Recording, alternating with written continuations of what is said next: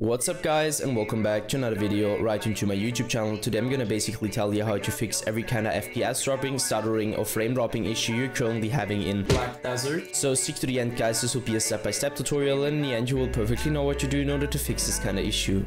Before we start right into the video, I just want to let you guys know that I would really appreciate it if you would just leave a like, a comment or a subscription right into my YouTube channel. It would really make my day and help me out as a little YouTuber as I am.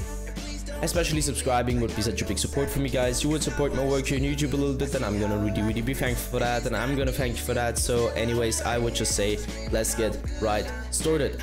So the first step I would recommend doing for everybody is gonna be to simply navigate to the very bottom of your screen where you're gonna right click your taskbar and open up your task manager. So once you did that, I want you to navigate to the top left corner of your screen, clicking onto processes, and once you click processes, I want you to click CPU.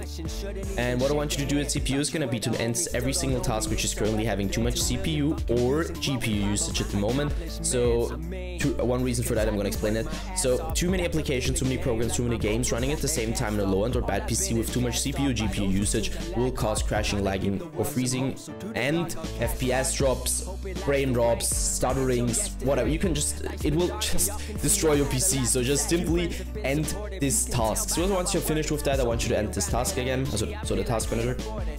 Afterwards, navigate to the bottom left corner, click on the Windows symbol, open up your settings, hit gaming, so this one, and I want you to stick around the Xbox game bar, where I obviously want you to turn this off because the Xbox game bar doesn't really come with any benefit besides impacting your performance really bad. So just simply turn this off. Afterwards, hit captures, and once you're at captures, load a little bit. Yeah, now you're gonna stick around background recording and go to record in the background while I'm playing a game, and obviously turn this off because I mean it's obvious that if you're recording something in your background, especially on low-end or bad PCs, it will impact your performance really bad. You don't want that, so just simply turn this off.